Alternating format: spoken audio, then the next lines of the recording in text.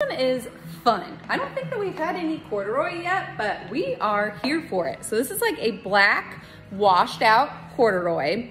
Buttons are all functional. You can see that I've got the buttons undone on the sleeve just so I can show you how to roll it up, if not how to, but that it does. You know how to roll your sleeves up. But these are functional too, if you wanted to put stuff in here.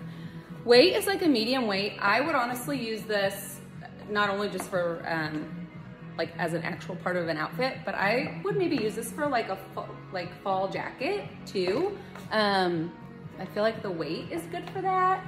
I'm wearing a size small, and I do think this fits true to size. I've just got a t-shirt underneath it. Like with a lot of our shackets too, I've said if you wanted to do a sweatshirt or something underneath here, you may want to consider sizing up, but otherwise, I would stick with your regular size. Show you the back here.